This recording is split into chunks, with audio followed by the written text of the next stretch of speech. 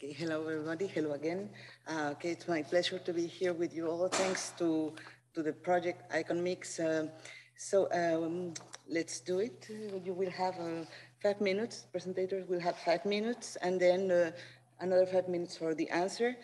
I'm going to be sweet but hard. Sorry. So after your 5 minutes are done, I'm going to turn my mic on, and I will ask you. You have 30 seconds to finish. So this way we will have 19, 20 minutes to discuss, even if there are some things that couldn't be told or that just are still in the paper. So we will have time, or even in the lunch, we can also continue this conversation. So thank you very much. We are going to begin with Paula Igareda. She's going to present the text from Jacobo. El cómic como sujeto de estudio de la historia de la cultura escrita, el caso de la historieta histórica española. Thank you very much. You have 5 minutes.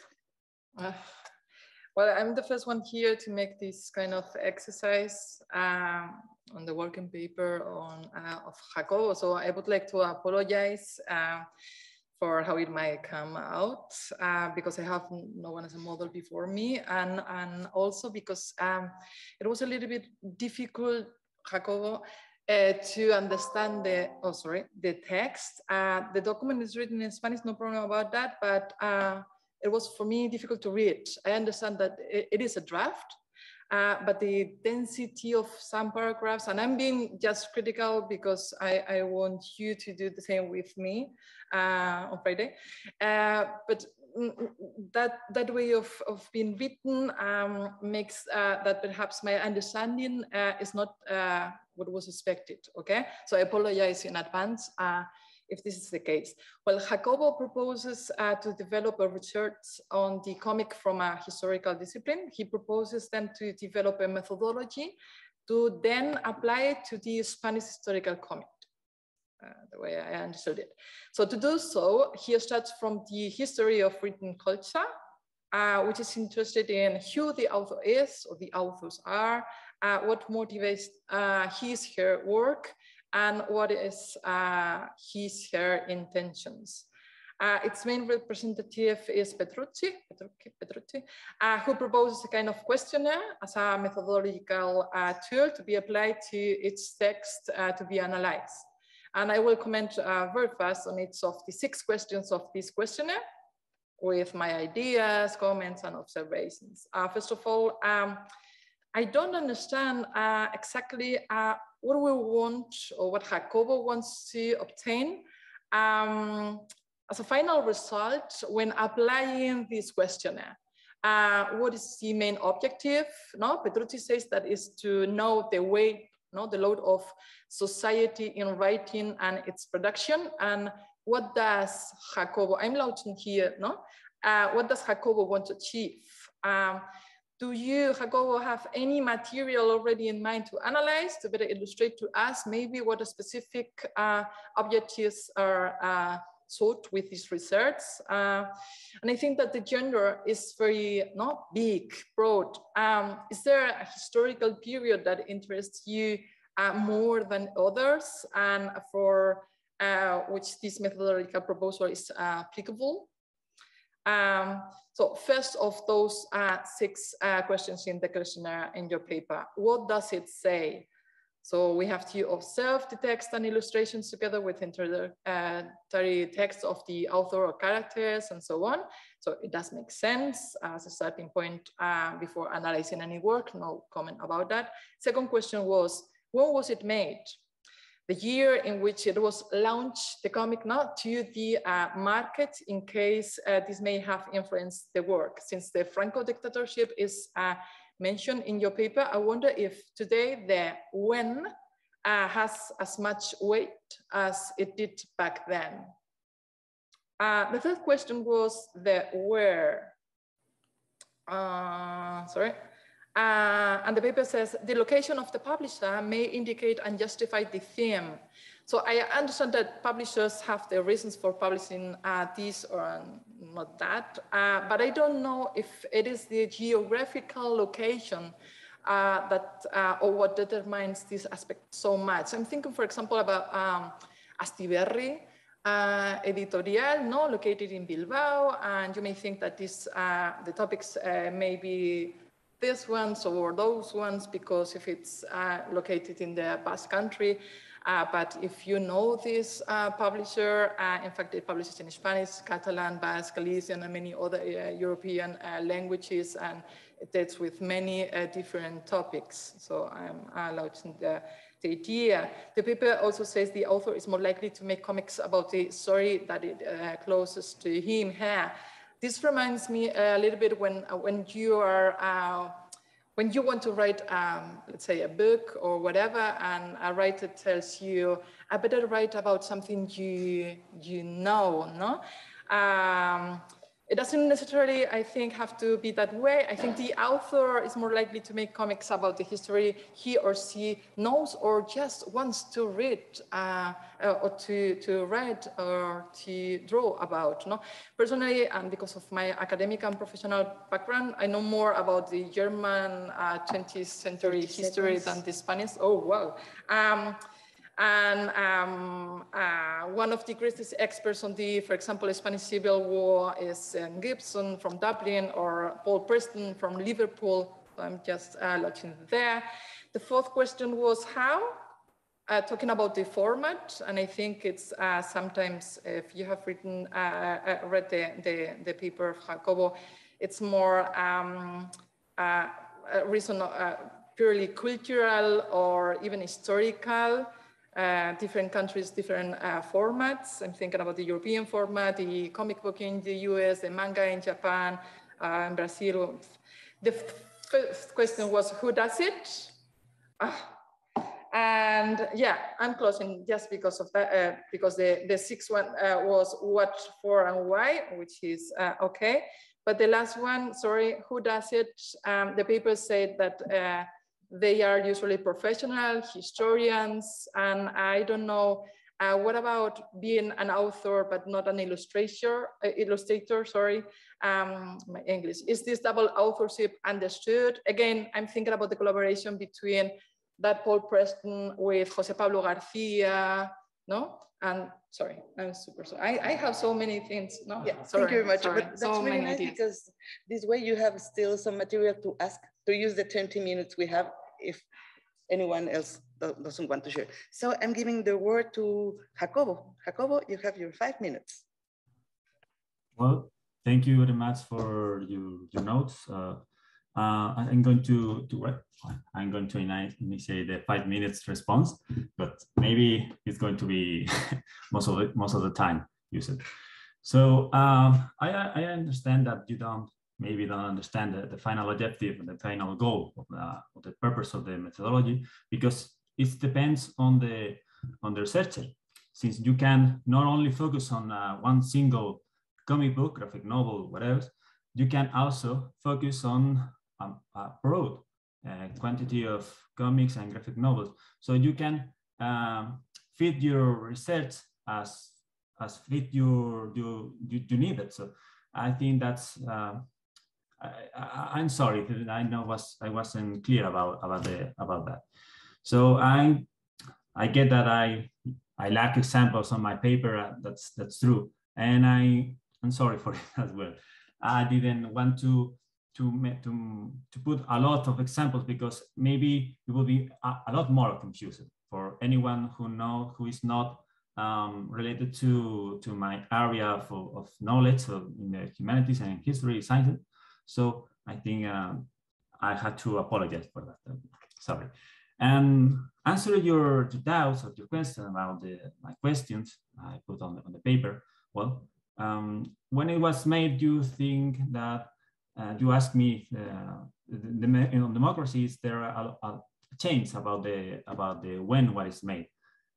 Yes, no, it's very important because, and this is related to who does it too, because a small company, a small editorial tends to focus on the local history and the local news to try to sell their products, their goods. So they can, the potential reader can relate to what is going to buy, to acquire. So I think that's very, very important, because when the redactorship was on, they tend to focus on the main historical episodes of the heroism, like Numantia, like Hannibal, like I don't know, El Cid. But when it comes to democracy, we find that there are a lot of new episodes that are being used and reproduced from in the comic books, such as, I don't know, Irmandiño War, la Guerra de los Irmandiños, a Galician episode, or even, I don't know, a local dispute between two nobles in the Basque country. So I think, I hope I respond that your doubts about the subject. Where? Well, I think, yes, I know, I perfectly know Castilleja is one of my favorite companies today, but I think that's in part answered before. It's very important, because this kind of company, this kind of editorial needs to sell their goods, and they try to separate for the current trends, so they can be seen as innovative companies. So I think it is very important where, because most, for example, Catalan titles, Catalan graphic novels tend to focus only in their historical graphical novels. Okay, from the history theme tends to focus on the Catalan history. So the where is important. The where is important because if it's helps you to know a lot of things about the context of creation and the genesis of the creation of the comic book. Attending to the how, yeah, already finished because I'm running out of time. I think there is a cultural reason, yes, but the format in Spanish, I'm only referring to the Spanish market, the Spanish history, industry. So I think I did not take on account the other countries, because my main focus is on the Spanish subject. And who does it? When it's not, when an author, that's Paul Preston, is not an illustrator, well, they just used to tend to ally with a drawer who can draw. So I think that's not such an issue. 30 seconds. I just finished already because I'm running out. Thank you. Sorry for my bad English. Thank you very much to both of you. I know there's some things that are still in the air. So, but if someone has a question, please raise your hand and just let it go.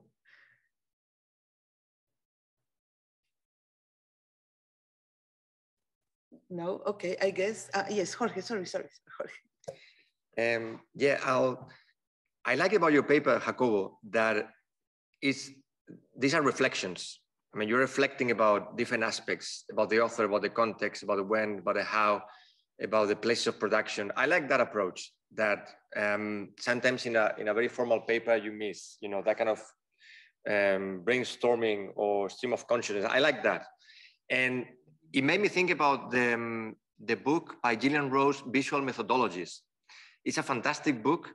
And she, in a way, is very much connected to what you are saying, because she differentiates about the side of the image, the technical components of an image, the side of production, and then we can talk about places, about the context, the time, and about all these aspects that determine one way or another how a comic is produced. And then the side of audiencing. Maybe that side of audiencing, of reception, of how the readers make sense of the comic, and that is something that we're gonna find out more with, particularly with Eva and Joe's paper.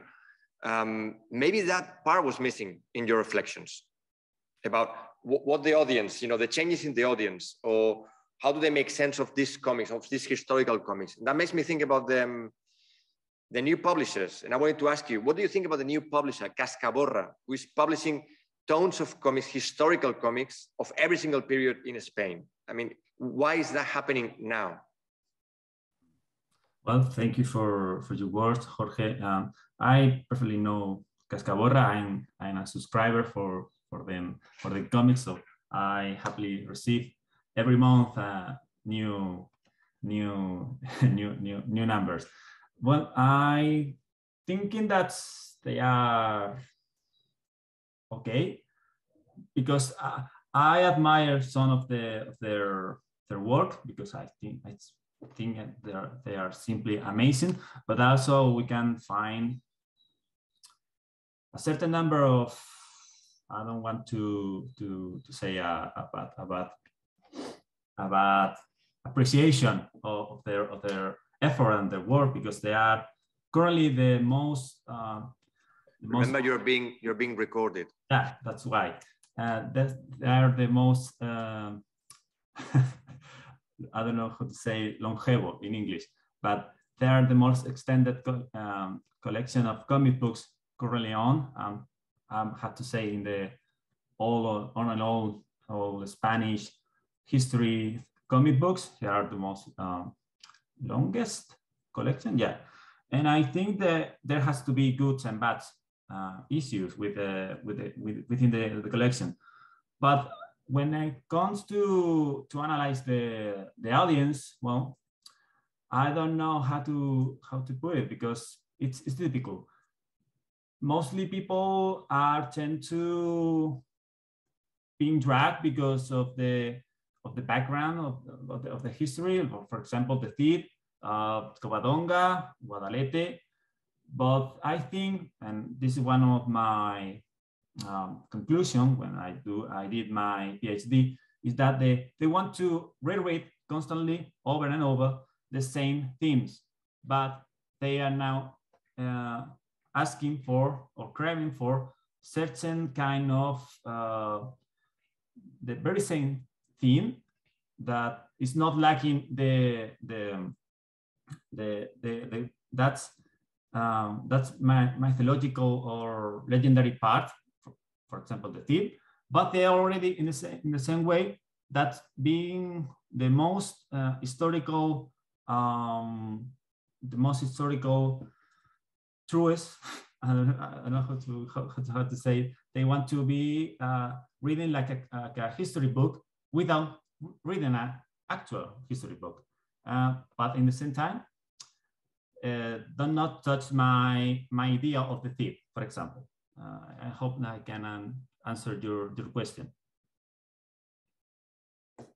Yeah, thank you, yeah. Okay, someone else has a question. Paula, do you want to continue the dialogue? Or... Yes, can you turn your mic? Puedes prender tu... ¿Podría hacer una pequeña intervención en español, muy breve? Sí, por favor. Jacobo, yo he leído la participación de Jacobo.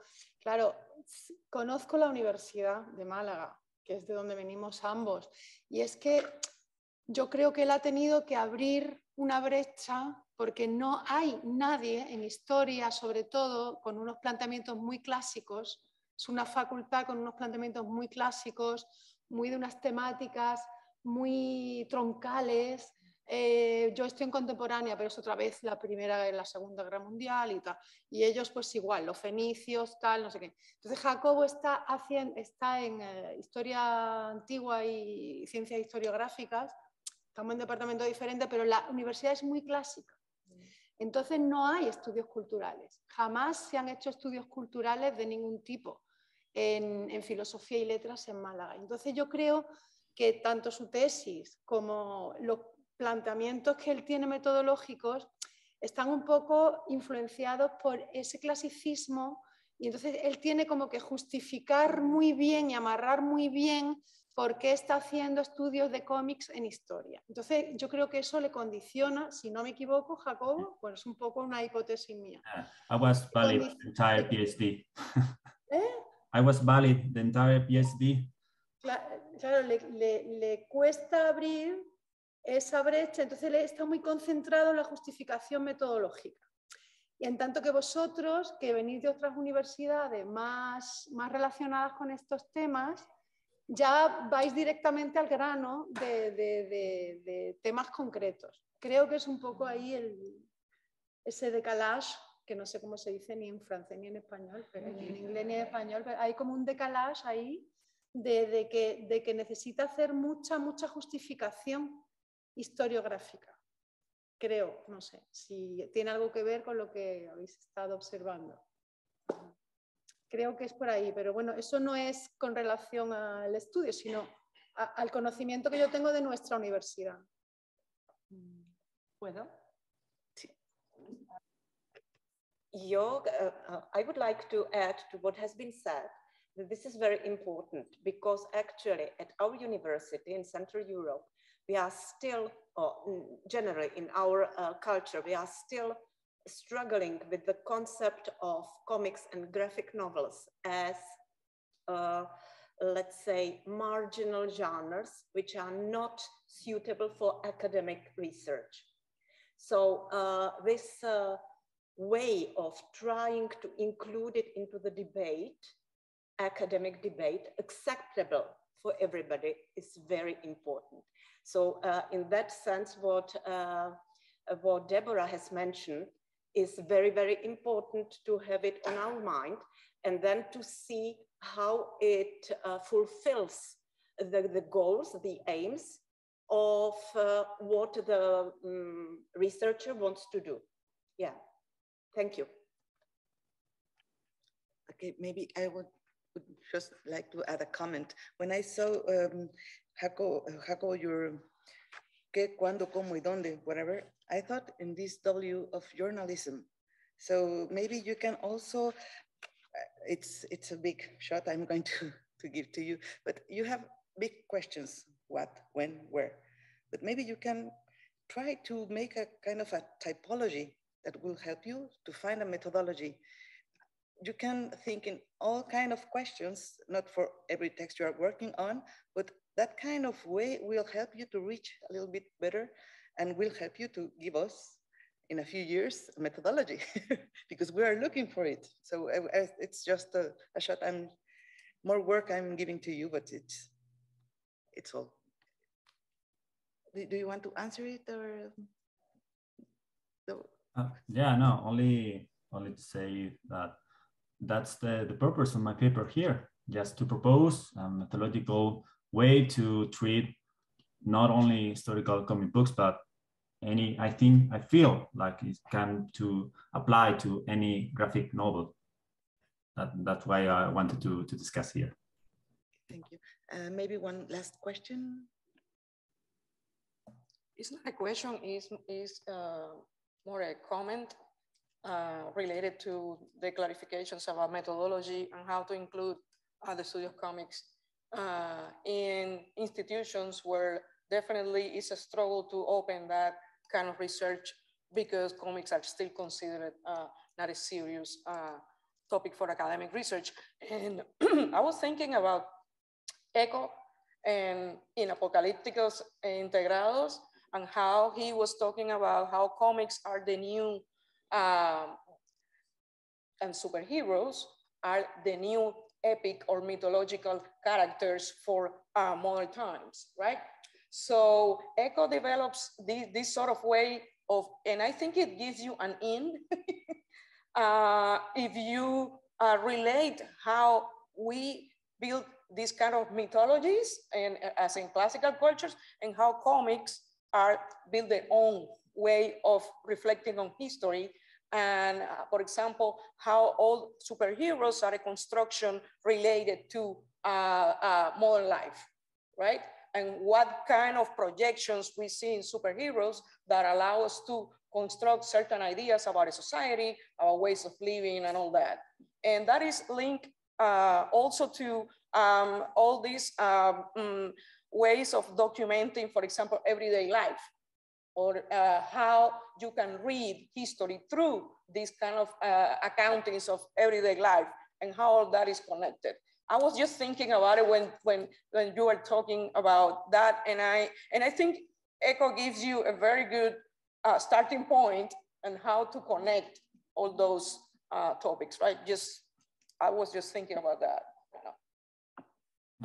I want to kind of make a response for that, because you have talked about how all superhero comics reflects the society. Well, I want to bring to your attention that there is currently a comic book about how the independence of Pamplona was achieved. Eneco Aritza, el primer rey vascón, that reflects not only the ideology that funded the comic, but also how it's the current state of independent movement of the country, Basque country. That put the face of José María Aznar, the Spanish ex-president, into the character of the Conde Aznar, who tried to repress the Eneco Aritza rebellion. So I think it's very important to consider not only what this comic created, that's in Pamplona, but also the times. So I think cultural reflection is going to be a theme and an issue with the comic books, no matter the time, no matter the where it's going to be created. Thank you very much.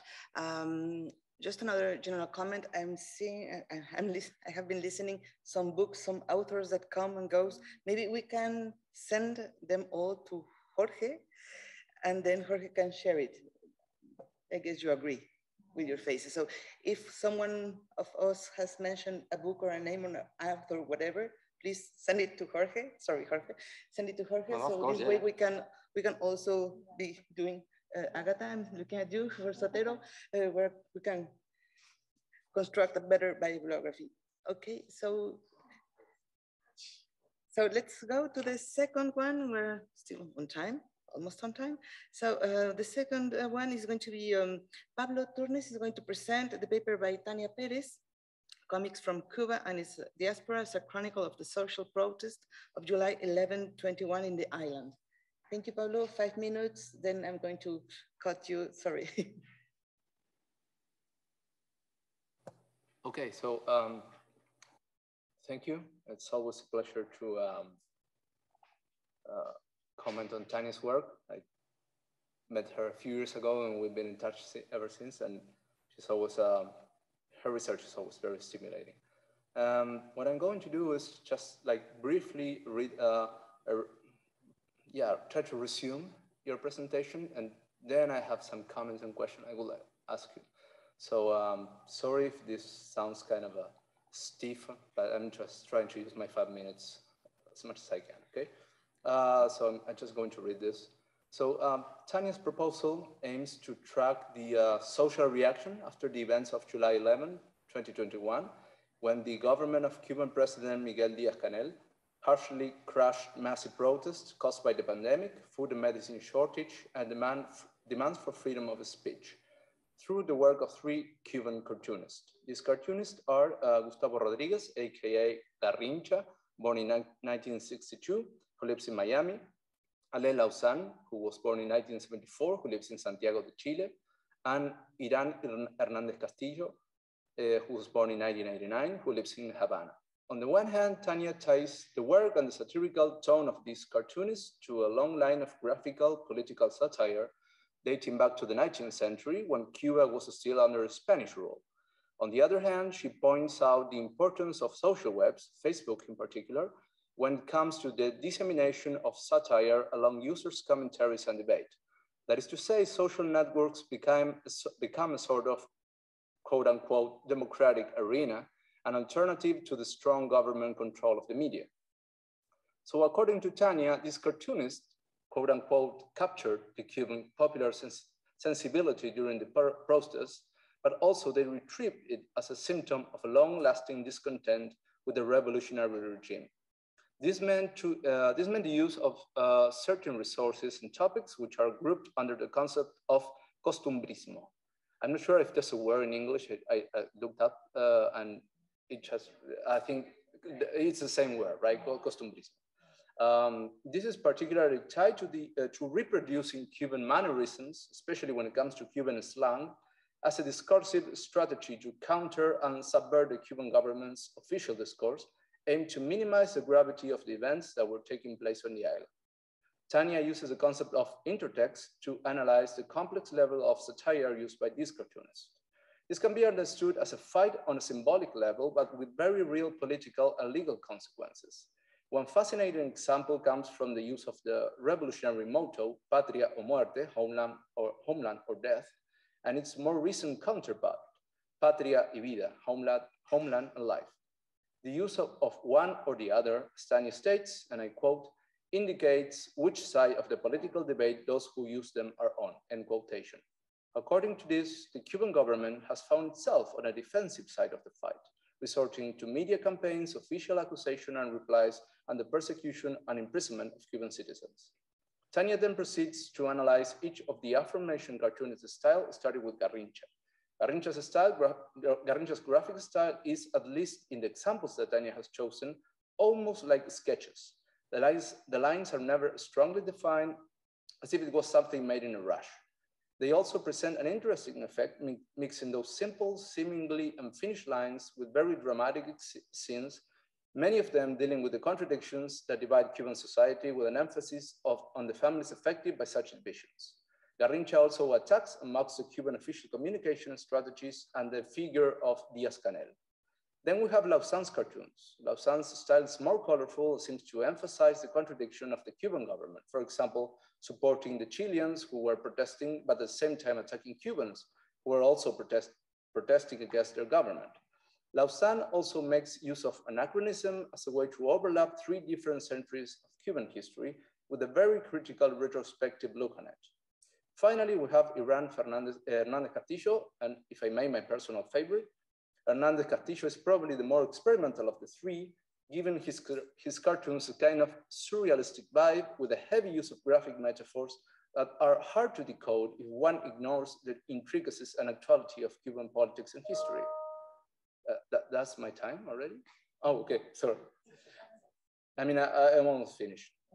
Being the youngest of the 3 cartoonists and the only one who still lives in Cuba, Hernandez Castillo seems to be very direct in his critics against the Cuban government, and furthermore, against the Cuban Revolution itself.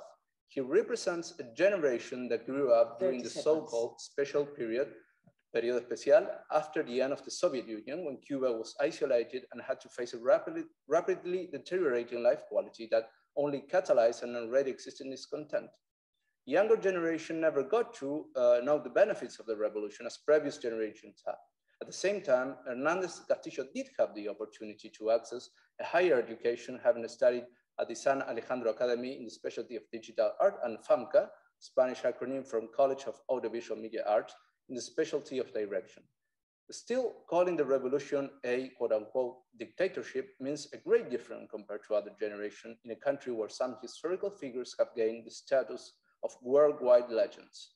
As Tania puts it, the use of contemporary satire by Cuban cartoonists, and I quote, signifies the fracture between the official discourse and their slogans and the reality of economic crisis, repression, and lack of basic needs that the Cuban people face in their everyday life, end quotation.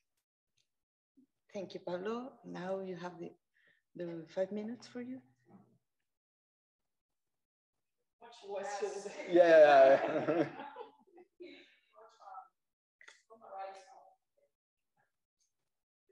I think he pretty much summarized my proposal, even with the examples. I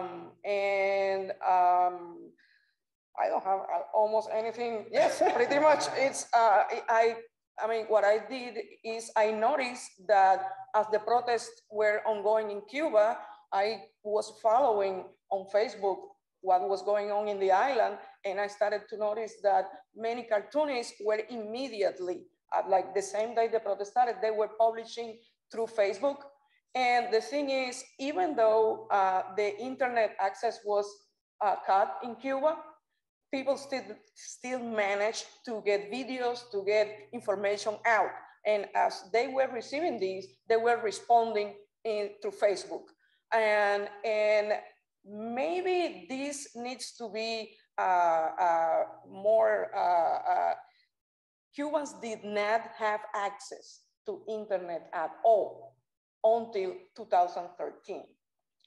You had access when in your place of work, where you could access some things, but anything that was not authorized, simply when you try to access it, it says, you know, there's no access. So now that Cubans have access to some sort of internet connection, they are using it very efficiently, I think, to get materials out and to communicate with people around the, outside the island.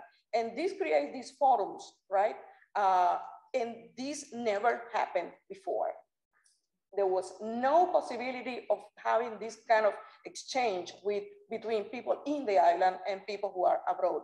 And that's why I think it's so important to link, because it was like a declaration, an official declaration and a counter discourse immediately happening. Usually we had to wait years to have this kind of analysis, but the fact that having internet and being able to access not only what the Cuban government says, but what other actors say, I think it's definitely changing the dynamic.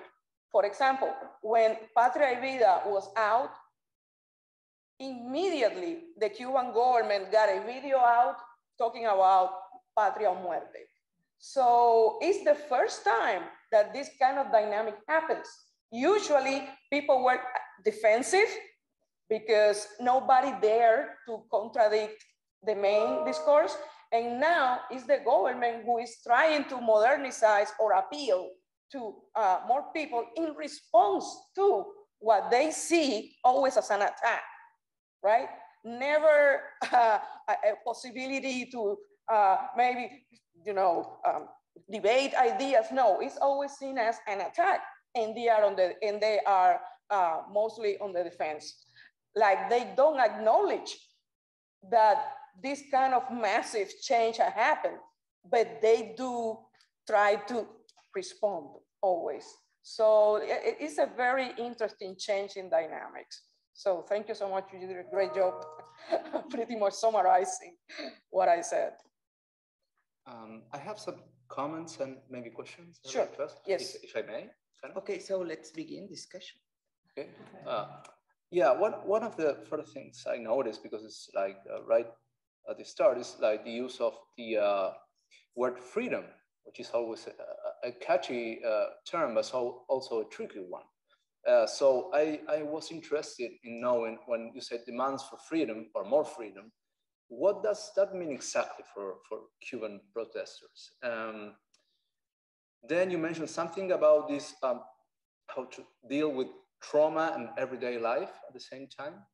How traumatic things don't happen outside everyday life. It's all intertwined. And I was thinking about, of course, Rothbard and his traumatic realism, which is maybe not exactly meant, you know, I don't think it can be applied in total, like especially for cartoons, but there's something about it, right? Like producing this kind of narratives while at the same time things are happening. And then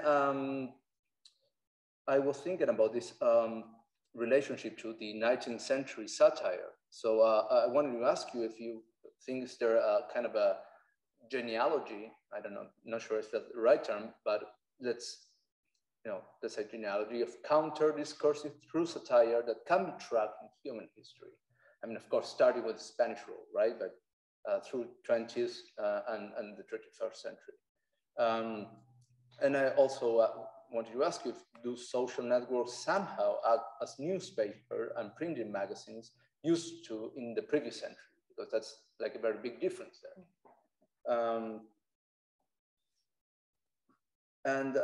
Well, then I don't know, maybe I might repeat myself, but I was very interested in this difference between these three cartoonists who belong to three different generations, marked by very, I mean, yeah, all of the revolutionary time span is important. But, you know, one born in the 60s, one born in the 70s, and one born in the late 1980s.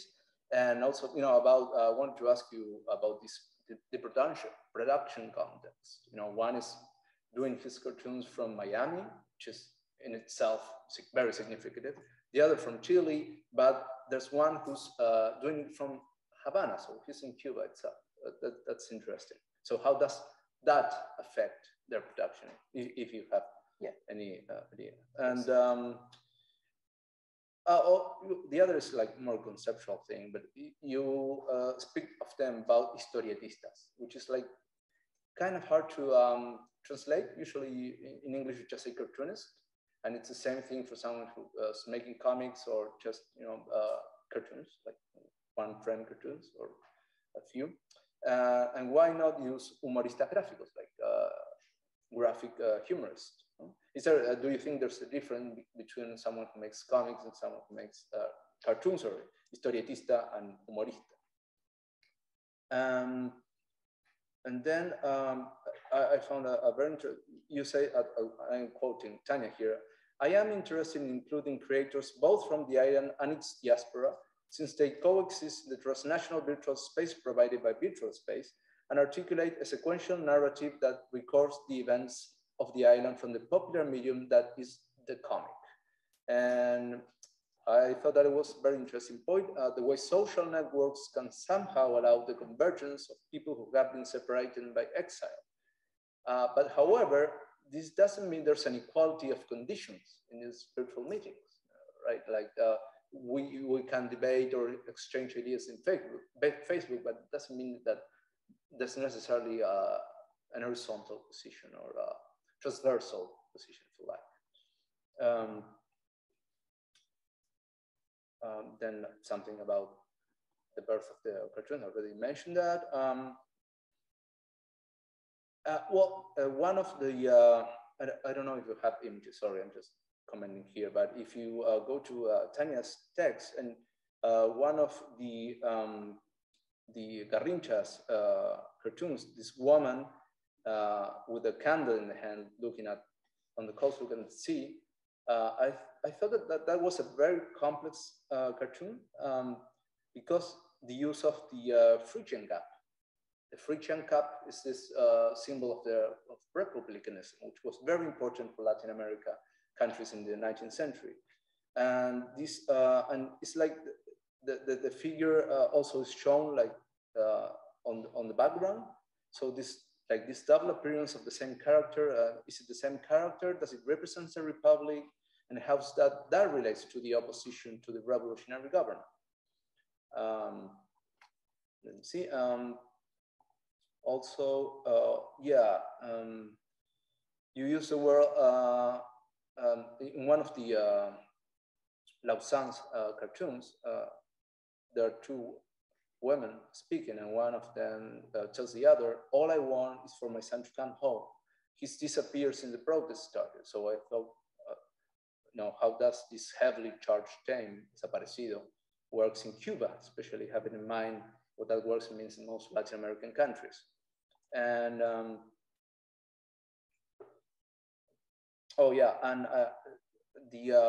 this whole thing of the what you call the proper La Habana, the way people speak slang, and I believe that also it's interesting that this is something comic strips and cartoons have traditionally worked with the slang of the common people. If you go to the Yellow Kid, you can see, and all of those early 20th century, but also in Latin America.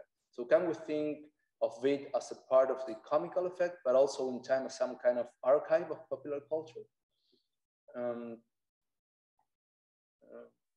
Well, then you say something about the 19th century, but I'm not getting into that. Just let me see if I have some more. Maybe Pablo, Tania wants to say something? No, yeah, I'm sorry, I'm taking notes of everything you are asking, so to answer in the same order that you are asking them. So no, just no, I mean, one just suggestions, and this is, I will finish with this, otherwise it's just too much. But we can talk. We can also talk, informally later. But I was talking about, you say, and I quote, the new generations of Cuban children no longer look at the future of the island as a promise of an egalitarian just society, but they hoped for the end of the dictatorship represented by President Miguel Díaz-Canel and his quote unquote government of continuity. And I was thinking about this Marc Angenot idea of concept of doxa for the limits of the unspeakable and the unspeakable during a certain historical time. So dictatorship was always an anti-castrist or anti-communist epithet that could be understood as hypocrisy. Other anti-communist dictatorships were not seen as such by that same discourse, right? What changes here is the fact that the Cuban people themselves not only perceive it as such, but explicitly point it out in this way. So that's the use of the word dictatorship here, like the use of the word freedom, right? So, okay, I'm going to shut my mouth now. Has anyone comment or a question? Jorge? It's a very brief question about methodology. Why did you use, Tania, those examples coming from Facebook?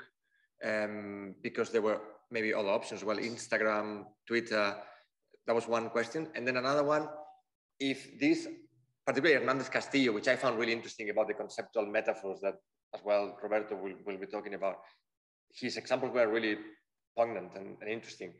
Have you followed up if there were some consequences for the artist? Because he's the one who is living in Cuba. Okay, so why I chose Facebook? I chose Facebook because it's the place that Cubans can access, that they have recently been able to access, and also because the Cubans who are outside use the same medium. So I chose it because it's something in common in the island and abroad, and it's because it's a new medium that people in the island didn't have access to before. So what's happening is that people in the island look at Facebook to find out about news that they don't have access to in Cuba. So Facebook in practical terms is now sort of where they go to find the answers that they don't find through the national news or in newspapers. Because there is no other way for them to access it. There is no CNN. There is no, the only news that you have in Cuba is the approved press, written press, and the news, and all of that that's it. That's what you have available. So people look at Facebook as an alternative way of finding out, people say what actually happened. That's what they say in the island. I want to know what actually happened, and they go to Facebook, right? And that's why I chose it. And your other question was? If you follow up with Hernandez Castillo, if there were any consequences of him publishing all this material. I do follow up with him through Facebook, through Facebook Messenger, to private messaging. And he told me that definitely he has received like warnings. That's how it starts. They give you a warning. You are like kind of doing too much. Maybe you should just nap, That's all that's happened so far. He has received these warnings, but also what Cuban people have learned to do is to be very careful in who they accept as friends. And they very carefully also go to settings, and they restrict who can see what they are doing. That's one of the things that finally they can do. So he told me, I am very careful, because what's happening also in all this Facebook thing is that you have people employed by the government to function as a counter answer to whatever that's not liked by the official discourse. And actually people call them cyber clarias. Clarias are these invasive species that the Cuban government found to the food crisis in the island. They're ugly, people don't like them, but they eat them because there's nothing else. So these bots by the government, people call them ciberclarias, right?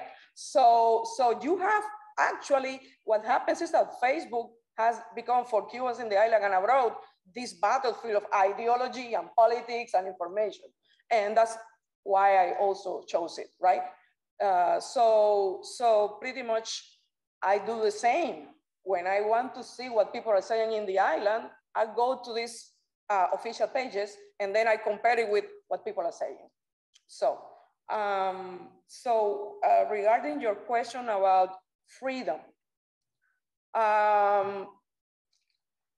Cubans, one of the ideas that they have about freedom is related to normalcy. They are very aware that they don't have a normal life in Cuba because there's a lot of things that they cannot do. I cannot just get a passport and go out. I cannot say anything to criticize because then I will get the security forces knocking on my door.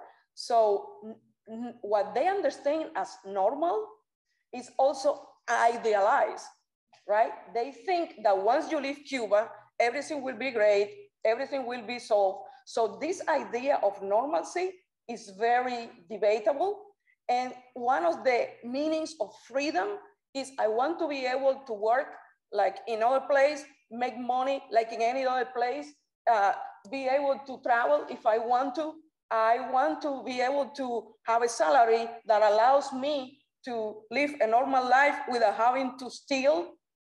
So the idea, the connection between freedom and normalcy, it's a lot what people are asking. Now, you have, for example, in Miami, of course, is like the official discourse in Cuba, but in reverse. There's nothing positive. Everything is, it's pretty much, it has been a madman conversation since 1959 until today. And there is no doubt that by isolating Cubans until like the 1980s, the government itself is giving people this suspicious about everything, because when people don't know what's true and what's not, and they have to find out what's actually going on by alternative means, then anything that you can say might be true. And that's what's happening right now, right? So also that freedom means I want to be able to read whatever I want. I want to be able to choose what I listen to. So that's pretty much one aspiration, normalcy. We want to be normal like everyone else, even though they don't have a very clear idea of what to be normal means, right? Regarding trauma and everyday life, the problem with in Cuban society is that everybody knows very well what you can say publicly and what you just want to say to your very close friends.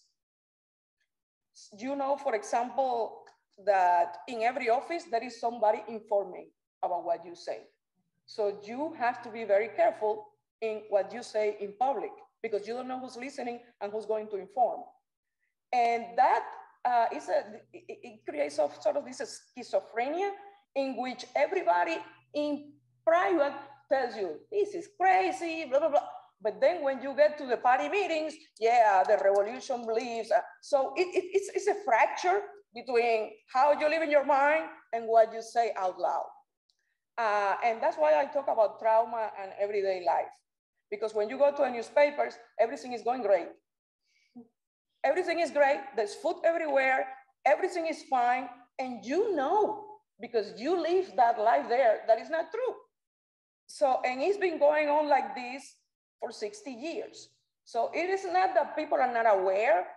I think it's an inherited trauma too, because we have been living like that for all those years. And previous generations are facing the same problems that somebody like Iran, who was born in 1989, is facing, right? So people are aware that this has been going on for a long time. And practices and everyday life in Cuba is all about surviving. It's pretty much about surviving. But every day that you live, and I experienced it when I was there, I worked at Casa de las Americas, which is one of the revolution's cultural flag institutions, right? And I knew very well what I could say and what I couldn't. And I know how it works. And yes, it's something that you have to learn to live with. And what I think is happening lately in these last years is like people simply are becoming completely distanced from whatever the government says. They don't care. In my generation, yes, it mattered because you were conflicted between I want to be a revolutionary, I want to be on the right side, but this doesn't make sense. People right now don't even pose that question anymore. And when you look at the numbers in the last month, and you realize that that the number of Cubans who have left the island in the last few months is already more than they led in the Mariel Exodus in just a few months. There are practically no young people in Cuba. Everybody who's there is because it's all has a disability and doesn't have the means to live because everyone else is living.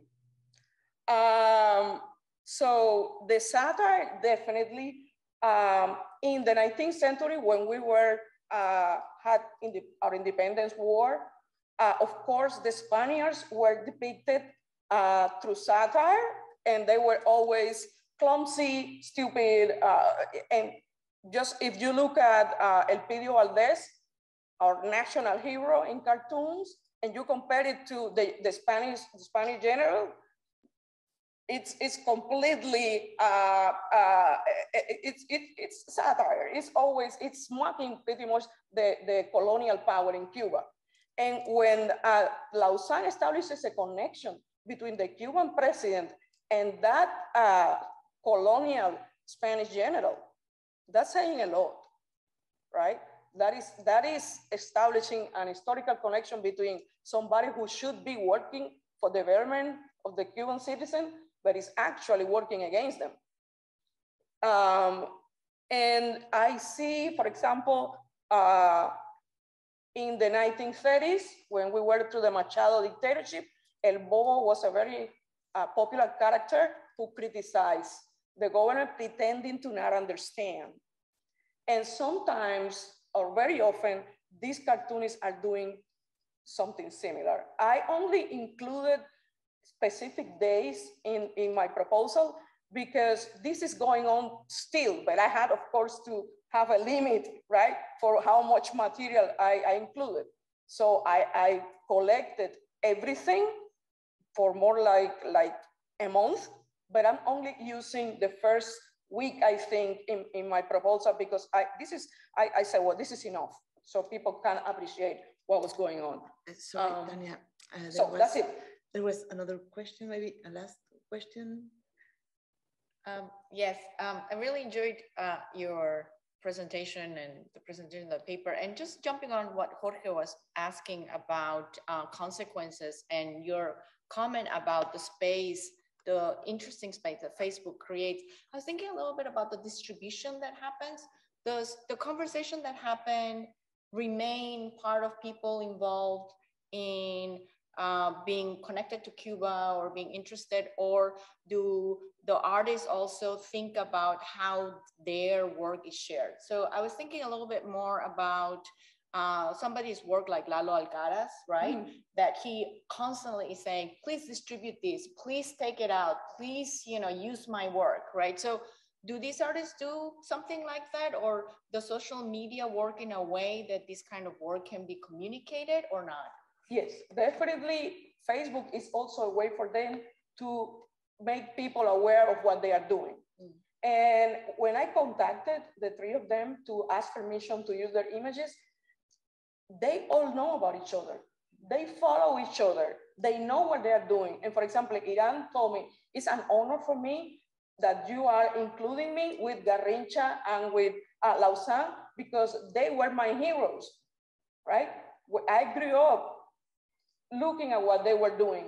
So definitely, yes, they are using Facebook not only as a platform to express all these opinions, but also it's the only way that they have to see their works published. Not in the case of Iran. And I think Iran is very smart in how, because you have to negotiate, because in Cuba, you don't have private work, you have to work for the government. And because you have to work for the government, you need to be very careful in this equilibrium between what you say and how. And I just found out that he published his first book in Cuba. I tried to get it to my family in Cuba, and it was sold out. It was sold out. So how people know, how it means that there is all this under network of people who follow him, who know about him, and who actually tell him, hey, be careful. Hey, this can get you in trouble. So definitely, yes, it's all of that. It's the other way in which they aspire to be normal, right? That's part of that idealized normalcy that they want to have, right? Okay. Sorry, I have That's to cut you because I'm going to give you the word again because you're going to present Pablo's text. So you're going to present Pablo Tornes' text about traces of memory, the restitutive dimension of drawing in South America. Tania, 5 minutes.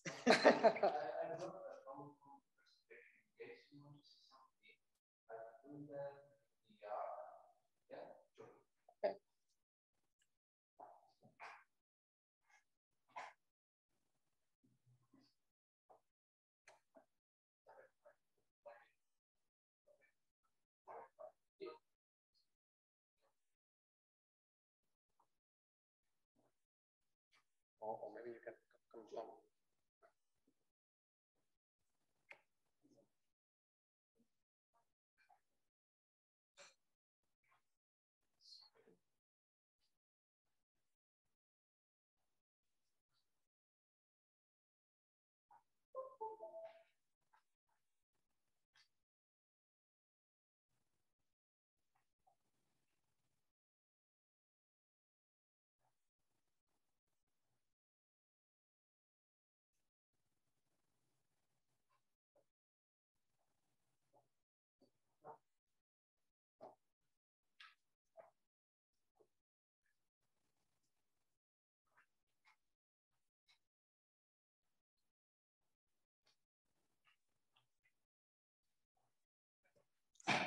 Okay, Tania.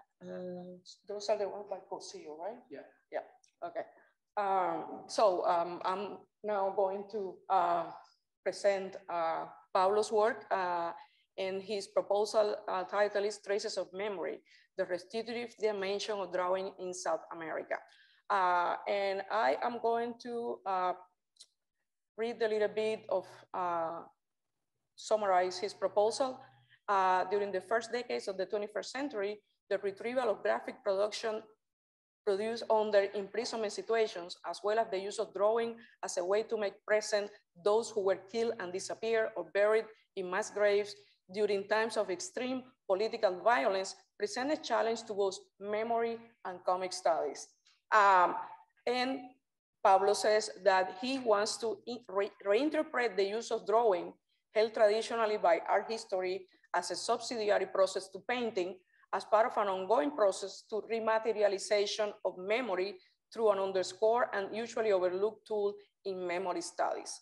It was, for me, it was really in sync to what I was trying to do, how he poses the question of how to look at the use of drawing and as sequential art to make visible what is invisible, the very bodies, those memories, and how those materialize that experience of disappearance. So when there is an empty space, you have the faces and the testimonies of people who were in prison.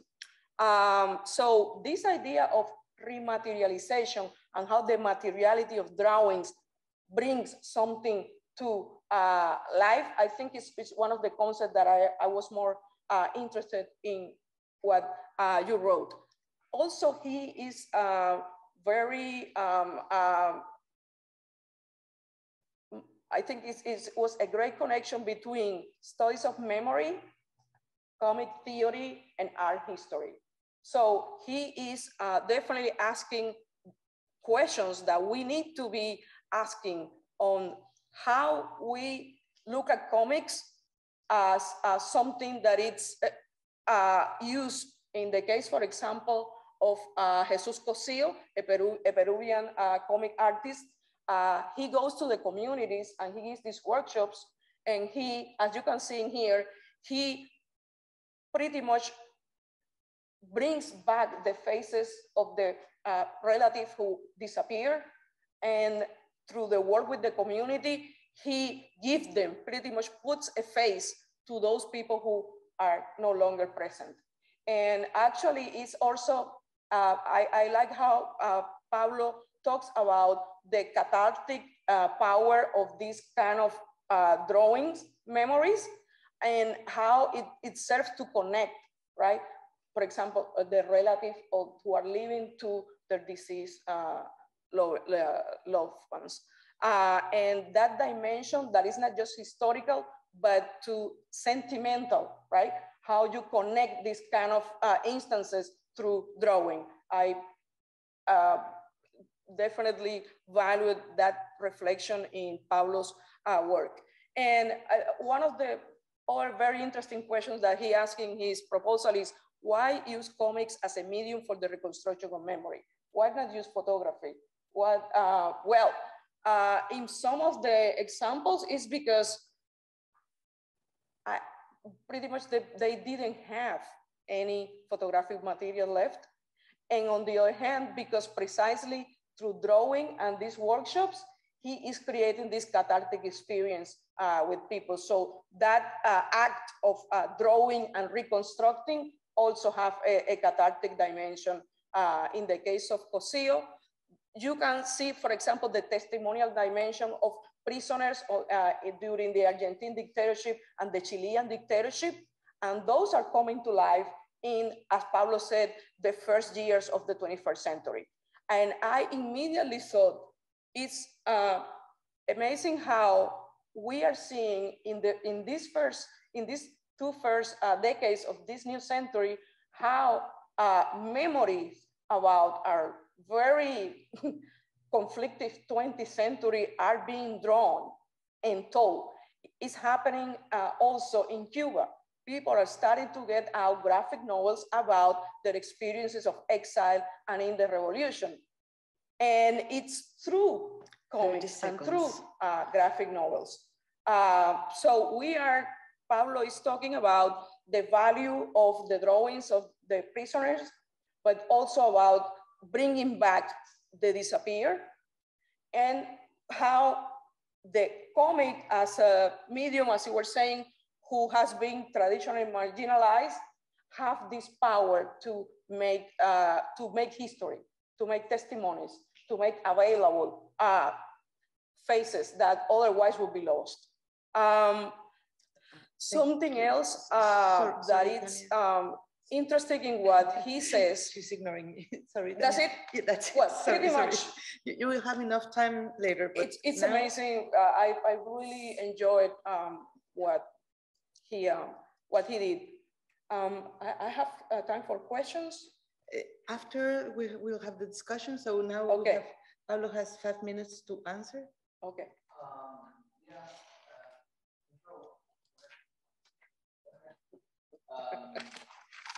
Well, it's interesting to use the word authority. It's not the word I use, but it's probably part of it. But I think it's... Perdonad, pero no se escucha. Sí, el botoncito. I'm sorry, I'm an old man. I don't know how to use technology these days. Yeah, you use the word authority, which is not a term I use. I think it's part of it, yeah, sure. But it's one of the things that these kind of, I made up a word, neologism. There's no restitutivo, the restitutive is not a word, officially speaking. I actually have a comment about that later. Okay, it's because I wanted some feedback on that. And a word that is used is reparation, which is a legal word, because it's all of this is usually related one way or another to legal processes, which, I mean, coming from Argentina, Argentina is kind of an exception because there was a very quick trial to the main responsibles of the dictatorship, like in the dictatorship ended in 1983, and by 1985 they were being tried. And that set an example where, of course, it happens what it usually happens. Then you have like, you know, going back and forward with that. But usually in most countries, especially in Latin America, but you know, in other countries of the world too, there was no such process by trial. There were these so-called transitional periods. And you have like, you know, Chile is like one of the great examples of this. You know, that is exactly what the Argentine military wanted to do. They just wanted to set the terms on which the transition will be performed, which was basically making sure they were not accountable for what they had done. So part of my hypothesis, which is of course a work in progress, is that the fact that suddenly we have like in the last 15 years, give or take, we have all of these graphic novels and comics and drawings being used in this way. It's well, you know, it's tied to new generations. It's tied to the way that drawing is used and comics are used as an expressive form rather than a commercial one. And also it's a way that a kind of proof that memory cannot be buried permanently. You know? So one way or another it just emerges once again. And but it's interesting also that the state is never separated from these processes. It's part of it, like in Peru, this is part of the so-called National Commission for Truth and Reconciliation, if I'm not wrong. And that is another very strong word, reconciliation, forgiveness. And it works differently from country to country. In Argentina, that is unacceptable for human rights organizations because, for example, the ones who always speak about reconciliation and forgiveness is the Catholic Church, because they were like really into the dictatorship. They were morals and material supporters of that. But in Colombia, for example, in the, I think it's in the region of the Montes de Maria, there's it has to do with ethnic differences between some people, native people who live there, and they in their cultural speaking, they cannot deny forgiveness. So how do you make that work with people who have tortured and killed and basically destroyed your communities? So it's very strong. They meet and they talk face to face.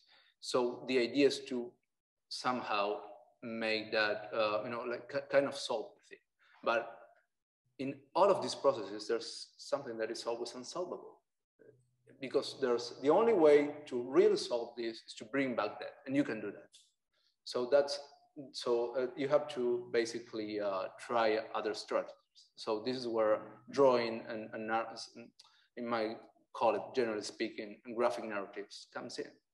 And then I give some, well, okay, some examples I can comment on that later. And in the last images I included them. They are not mentioned on the text, but they are part of a graphic novel published last year in Argentina by 30 seconds. Yeah, by an artist whose father was disappeared. And it's very interesting the way, I mean, I can comment on that later, but now I'm all yours. Thank you very much, Pablo. If someone wants to add something, maybe Jorge before Tania is. Thank you, thanks. Yeah, I love your paper, Pablo. And it made me think about one thing in particular, like the value of drawing vis-a-vis photography. Yeah. what do you get when you draw, what you don't get with a photography? I mean, why in the communities, you know, having the drawing of the relative who was killed, you know, has a special value in relation to having a photograph of that same relative that they, I'm sure they have several, okay? And it made me think of a work, of a comic that is Threads by Kate Evans, who traveled to Calais, to the jungle, and then she was engaging with the communities there, living in these very difficult conditions, and nobody wanted to be photographed because that was too invasive, and that was, no, they just denied that possibility. But they were all accepting the possibility of drawing. So if she was there drawing them, and then at the end of the process, if she was giving them the drawing, everything was fine. It was a more intimate relation that you don't get perhaps with a camera. And that made me think about, you know, the value that you're trying to unpack about catharsis, as Tanya was saying, or the value of drawing in itself. You know, what can we get out of drawing, which is a primary thing in human beings. We all drew when we were kids. Some of us continue drawing with no skill whatsoever. Others develop into artists, but it's a primary thing that we all have since we were born in a way.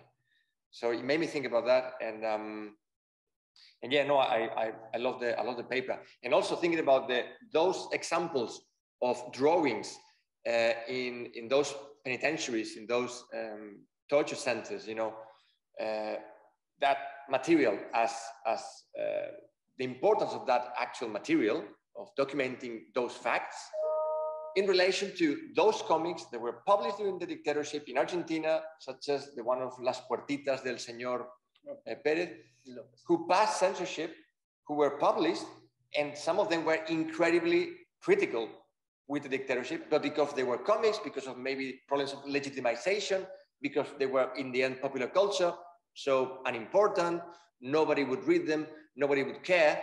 They passed the censorship, and if we read them today, it's incredible what they were publishing. So combining those two, it makes a really powerful statement about what happened in Argentina or in other places.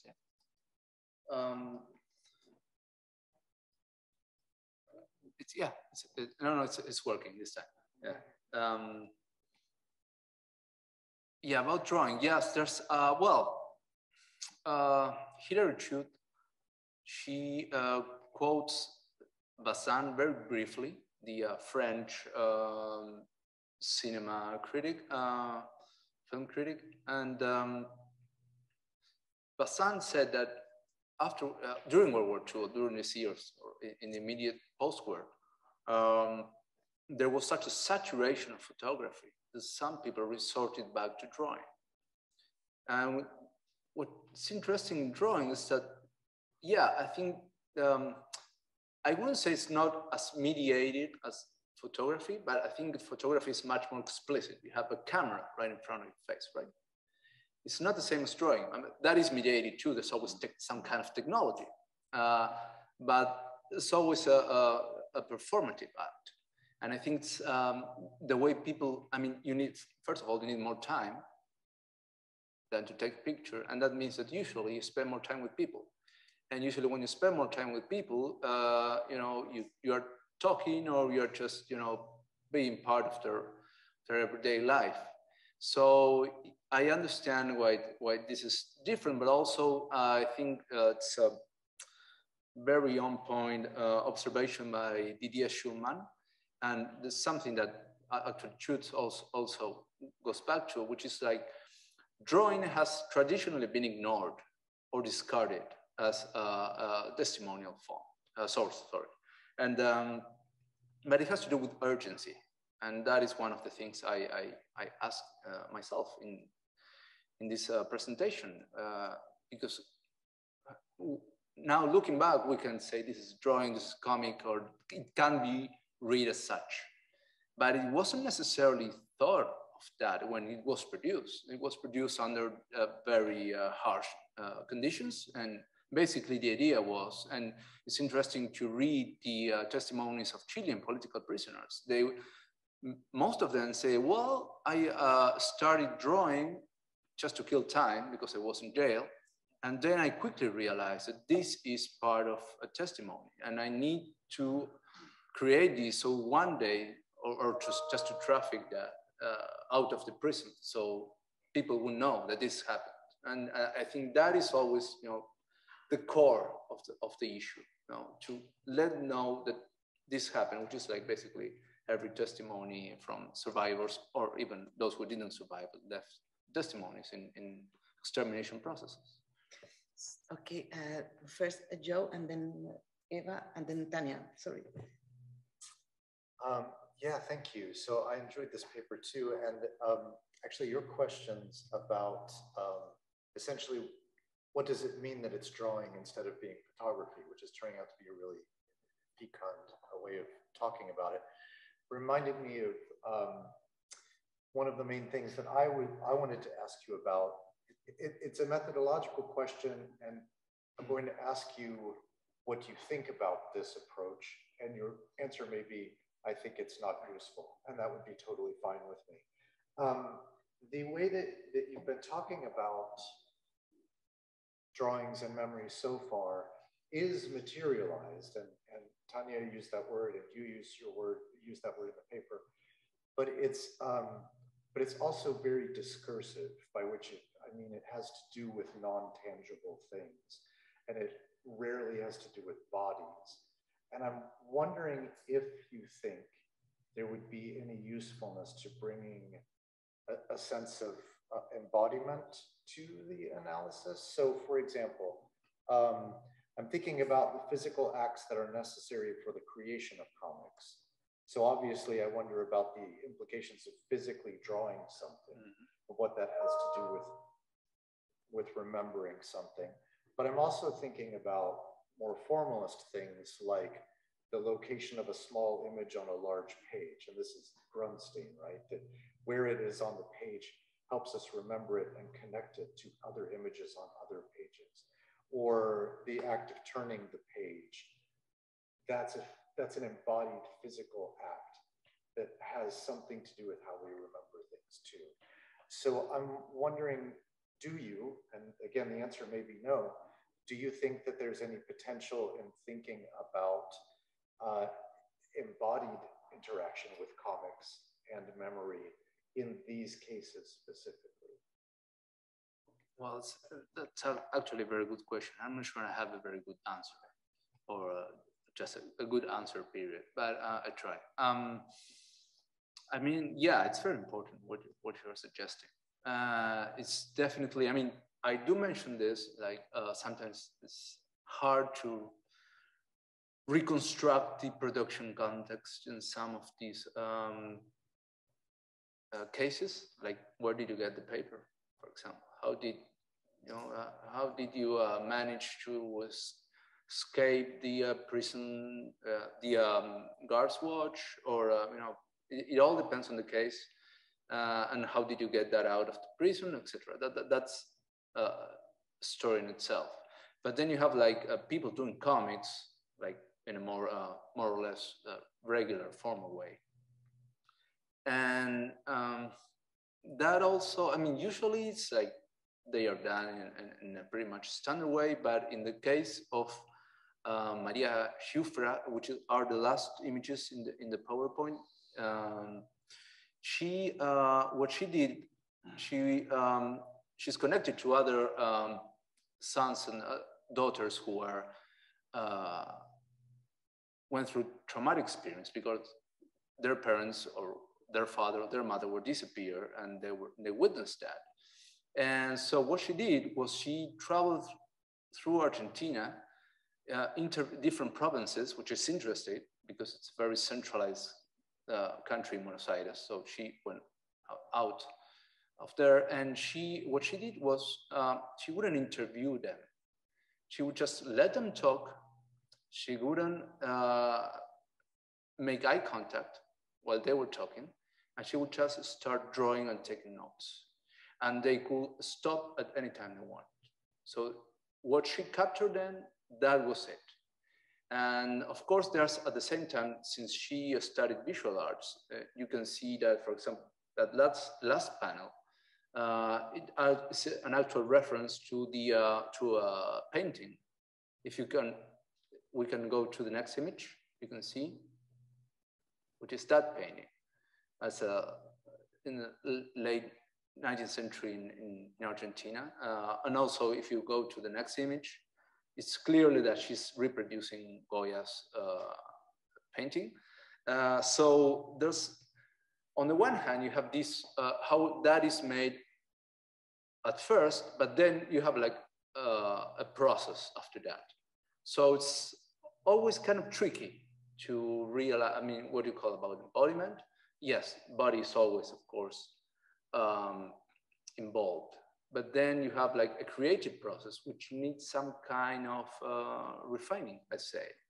So this is the big difference between something that is thought of as a graphic novel and it's meant to be published and it's meant to circulate and be distributed, and those other examples which were basically surviving an extermination process. And they had no assurance that what it would make.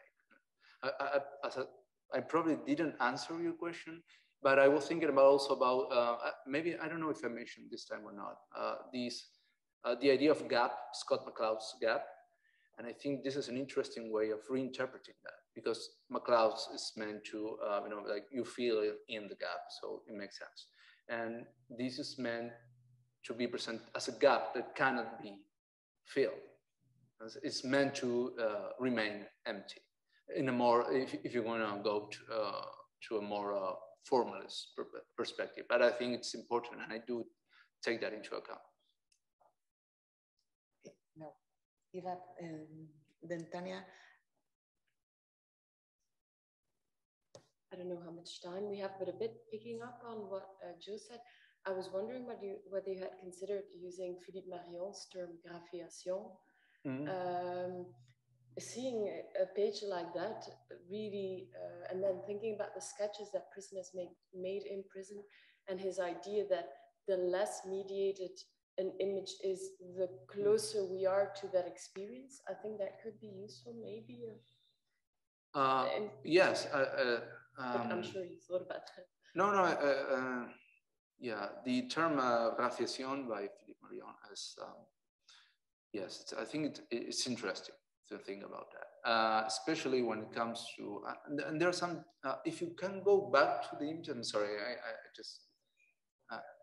just keep going back and tell you, I found, I mean, just by chance, serendipity, that one is by Lelia Bicoca, who was disappeared.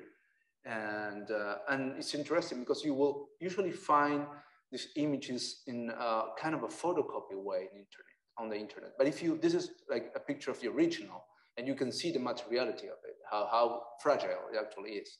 But it's interesting, she uses like this skeleton and this because she wasn't a professional artist or anything like that. And I found out that it's very similar to what, if you go back some other images, not that, yeah.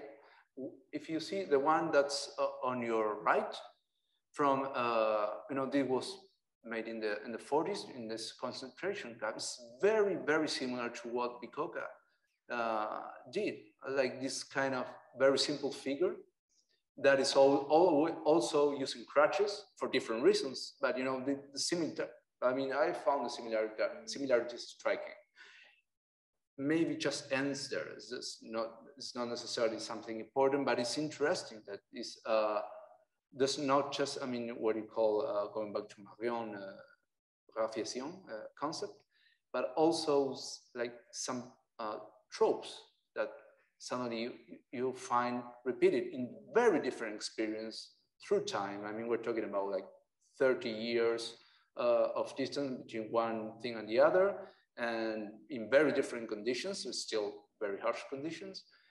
So that is a question, and I don't have a true answer, but you know, there's some, you might call it graphic strategies when it comes to this, that suddenly you might find repeated in very different contexts. And then these tropes maybe are related to what you're trying to say about comicity and comicality. Yeah, that's Colin Beinicke's, yeah, I think it's interesting on why would we read this as comics? You know, they were not necessarily thought of that way. Maybe they were, I mean, maybe they were looking for some kind of a narrative, but it's interesting that they found, you know, to perform or just, yeah, to make the narrative work, they use sequentiality, which is not necessarily like clear in a very logical way, but still it's there. Okay, please, 1 minute and 1 minute. Yeah, I will be very brief. Yeah, so I use cathartic because I remember Jesus Cosillo using that word when we met in Seattle, and he was talking about the workshops, and he used the word cathartic. And I remember that how he was explaining that it was cathartic for him and for the people in the community. And very quickly, we can talk later, but when I was reading about the your restitution, restituent, all that, I thought that maybe it would be good to take a look at a book by Svetlana Boym that is called The Future of Nostalgia, because she classifies reconstitutive nostalgia and reflective nostalgia. And for example, she says restorative nostalgia puts emphasis on nostos and proposes to rebuild the lost home and patch up the memory gaps. And I thought it is definitely related to what you're talking about with the work with memory. So that's it. I will pass you that later. Yep. Okay, so just a comment. I know it's not South America, but recently there's a comic published in Mexico about the death of the 43 students, and the name is Vivos los queremos. So it's a part of the slogan. So I'm going to share also the data with Jorge. So let's go to the last discussion of this morning. Jacobo Hernando is going to present Los espacios imaginarios en Lope de Aguirre de Felipe Hernández Cava, Enrique Breccia, Federico del Barrio y Richard Castells por Martín Juaristi Garamendi. I guess Martin is still there. Yeah. Well, I have to say that the paper submitted by Martin, it was very interesting to me, and I'm very interested in one to read. Not only because it brought me memories of my past self, but because it gave me another way to read and understand a graphic novel that I did have previously working on for my PhD. Hernández Cava trilogy Lope de Aguirre is one of those rare examples of a story, a comic story that received sequels, such a trait. The last 20 years of the Spanish 20th century are indeed very interesting for all the graphic experimentation authors did within Spanish history genre, and that it's a shame that it was abandoned in the late 90s for most of the new historical genre authors. But this is not applied for historical memory, in case anyone is going to be picky. Published initially within the Imágenes de la Historia series, but ultimately ended with another publisher. Lope de Aguirre has a very interesting graphic development since, like Martin has appointed, and in case no other one here is known or is common knowledge for them, there were three different illustrators working separately on each part. Martin understands that this graphic difference is the evolution of Lope's point of view as the story unfolds. I do not entirely agree with him, but I think this is something of personal opinion and perception of the story, since I think that it was the intention of Cava to illustrate the composition of the morals that guide the Spanish rebels. What I want to ask Martin is that, what do you think about the use of color? I think the color black has a deep meaning in the sequel, La Conjura, since betrayal and murder are the main thing happening around the expedition. And also, I want to ask Martin about the transformation of the way the language, the text, is presented, changing and being diminished in some way that at the end, there are no bubbles, but simply words floating in the vignettes. I really appreciate Martin taking account of how this trilogy is related to other media and not only other graphic novels. The transmedia relationship is a thing that I consider very important, especially these modern times when internet, as it has been appointed before here, is universally used. And I think I don't have any more to say about the paper submitted by Martin, and I hope he can answer these two questions I had for him. Well, thank you very much, Jacobo. I would like to ask permission for sharing my screen, because I prepared like a few slides to make to show some images and make my points a bit more clear. Okay, so I think I'm not able to share the screen with right now. Just a sec, Martin. Okay, thank you. And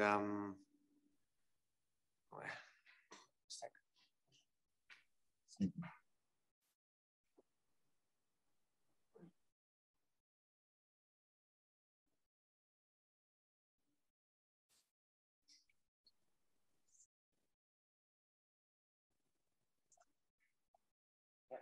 should be able to show your presentation now, Martin.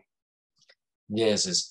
Okay, then I will try to do it again. Okay, excellent. Thank you very much. So, well, basically, I wanted to explain again that when I mean imaginary spaces, I'm not referring to anything related to fantasy. Okay, here I'm speaking about some spaces where the story that is narrated takes place. In this case, well, could be this route or could be this route, but basically we are in the territory of the Amazon. Okay, and well, basically replying to Jacobo also, to Jacobo's question, one of the things that attracted me the most of this trilogy of graphic novels was the diversity of the graphic styles, no? And well, as you can appreciate from these examples, we are there is basically in this trilogy we are seeing three different moments in the story of Lope de Aguirre, of this Spanish conquistador who basically rebelled against the King of Spain and organized a rebellion that ended up in complete disaster.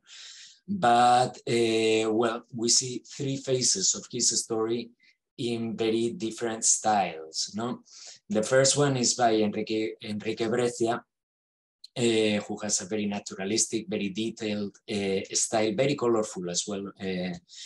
And then the second one is by Federico del Barrio, whom, as Jacobo has highlighted, he makes a lot of use of the black color, but also a lot of very lively flat colors, and he simplifies a lot the shapes that it's far more impressionistic, no? And then we have Ricard Castells, who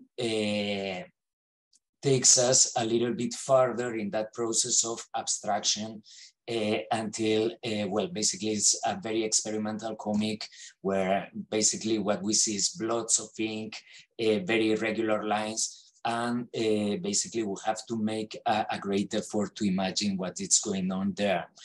Basically my explanation for these different styles or these 3 degrees of abstraction, I focused basically in 2 dimensions. One was basically, it describes an evolution on the morals of the characters, you know, and basically on the limits, on the moral limits, where in the beginning, basically actions and consequences and transgressions are very clearly drawn. In the second one, there's a subversion of this order. Different limits are drawn, and a different, more rough and more extreme status quo is set. And then in the third one, basically we are in a situation of vacuum, moral vacuum, and basically the rules are not that clear and the limits are completely blurred and erased. Well, another reason that may justify these 3 different graphic styles would be that in La Aventura, nature is presented with in a bait documental fashion. No, it might be more as experienced by an explorer who's trying to understand and dominate and name everything that he's encountering. You know, a bit like in the first chronicles of the conquest could be appreciated. No, like there's certain. They are trying to basically name and describe everything that they are doing. La Conjura, however, in La Conjura, that vision has been simplified. They use more schematic shapes and colors. And this, in my opinion, may denote a certain habituation or fatigue to an environment that no longer fascinates them. Jacobo noticed clearly that there's an abundance of black, but there's also basically the colors are much more flat in a sense. You know, there's not the volume of the shapes that Enrique Breccia used to give to those images. And then in La Expiación, the spaces. Okay, it's more reduced to blots and irregular lines, which basically places in a territory of a fugitive, now who's basically living in frenzy and paranoia. Well, basically later, some things that we didn't mention is also that I tried to draw some parallels with certain, some other works that have dealt with the same stories, and also I tried to describe how these comics try to pay attention also to the acoustic landscape of that territory and that place where we are, where the story takes place. That was my answer to Jacob. Thank you very much, Martin. Thank you. Now let's give time for discussion. Does anyone have a Pablo, please? Sorry, I'm speaking too much this morning. I try to keep it brief. I was wondering, maybe this is just a suggestion, which I thought of after reading your presentation. Well, you mentioned it, Alberto Breccia's version, but why not include it in this trilogy? And that'd be one question. And the other one is like, I think it'd be interesting if maybe you could put more emphasis in the production context. Namely, these are how these graphic novels were done, were planned, and this being 1992, which was like the 500-year anniversary of and that's when you start having trouble. Do you call this conquest? Do you call this discovery? And it's like it was a very highly politicized moment where the EZLN in Mexico emerged and came out. So there are very a series of, I say, political statements regarding Latin American history and its relationship with Europe, especially with Spain, in these graphic novels. And so that historical production context, I think it's like key to understand, and especially why the figure of Lope de Aguirre.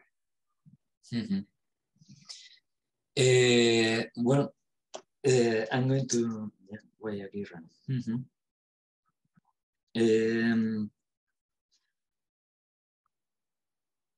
Very good questions, all of them. The first one is why didn't I include more of Alberto Breccia's graphic novel? I thought about it, although, well, for me, the main problem was extension. No, I already was dealing with 3 books, no, that are in a way quite complex. no, in their language and in their and basically I wanted to simplify a little bit my presentation. It is true that if I choose to turn this into a paper or continue with the research, I would certainly include Alberto Breccia's book. Although there are certainly, well, I try to point into some comparisons in the work that I submitted, such as that surprisingly, not that much if you know the styles of these artists, but there's more in common aesthetically between Alberto Breccia and, in my opinion, and Federico del Barrio and Ricard Castells than with his own son Enrique Breccia. There's also, I think that the Alberto Breccia's El Delirio, no, it's in that it's also very impressionistic, a little bit psychedelic. Also remember, which also reminds us particularly of Del Barrio. In a sense also, I think it's very adequate to that representation of how Lope de Aguirre loses his mind and well, or doesn't lose his mind, but lets himself be carried away, no, by his by all this violence. Regarding the production, I think also that's something that would be worth exploring. I find also a big contrast between these works and the current historical comics, which tend to be a bit more pedagogical. They tend not to use that much formal experimentation. They're more focused on transmitting clearly some testimony or some version of the story, whereas these are more, in my opinion, trying to imagine how those moments could have been for the protagonists of that history. So in a way, I think even if some of, well, basically Castells and Del Barrio's styles are not, they tend a little bit towards abstraction, they are still trying to put the reader in the shoes of the characters that are in the story. About why Aguirre, well, that comes also from a personal interest in this character that, in my opinion, incarnates that archetype of the man who's basically transformed by the wilderness, no, who basically lets acquire some a larger than life status, if you want, through that exposure, no? Such what might happen to Kurtz in Heart of Darkness, or what might happen in a more idealist way to Tarzan or Khazar, or all these characters that basically get lost in the jungle and suddenly they turn into superhumans, no? So yeah, that I hope that I answer your questions. Mm-hmm. Is there, yeah, Jorge, please? Mm-hmm. Hi, Martin. I have a comment, a question. I like your paper, and it was really ambitious to have these 3 works and then present on them or just 5 minutes, or respond to a presentation about it. But I was intrigued by how you started the paper with the concept of the imaginary. And you clearly comment that the imaginary is not to be taken as something like fantastic, or is very much a place. We are talking about an area. And I was thinking that if you turn these notes and these reflections into a paper, and then you include maybe Alberto Breccia's book as well, maybe unpacking a little bit more the concept of the imaginary would be useful, because there is a very interesting body of literature with the imaginary, and then the different adjectives that go with it, like the spatial imaginary, the social imaginary, etc. There's work by Charles Taylor on the social imaginary, which is really, really interesting. And actually, one colleague of us here at Newcastle works on the spatial imaginaries, and she's great. I attended a presentation she gave, and some of her papers she develops, you know, and yeah, explains the concept of the imaginary and how we can apply it to in a spatial way, but also in social terms. And I think it combines really nice with what you were presenting on the level of abstraction and the level of introspection. If this works, some of them really more allowing us to be in the psyche of the protagonist. And I think that goes along very, very well with also placing, you know, how this imaginary, what this imaginary means for, at the time, historically, for these conquistadors, what it meant for them, and what it means, you know, throughout history. So I think developing that maybe could be something to bear in mind. Yeah. Oh, thank you. Well, about the spatial imaginary, I'm not that familiar with that field of study. My source of inspiration was more like some works that have been done in literature, for example, related to the creation of these landscapes. There's a Spanish, I think he was Uruguayan, researcher called Fernando Ainsa, who worked a lot about the concept of geopoetics, geopoética, and then also there in the field of geography, there's been also some researches done on the, well, for example, on the La Geografía del Paisaje, the geography and landscape, who tried to basically focus a little bit on the cultural dimension of landscape, and my intention was basically because I was very interested in this process or in the way that these authors create, they build that world, as picking from that, also that concept of world building as well. But when we're dealing also with a real place that has been chronicled and has been dealt with by witnesses as well, no? And well, I also hope that I answered your question. But thank you. I'm taking note of all these ideas that you're giving me. Okay, there's one question, one more, and one last question, sorry.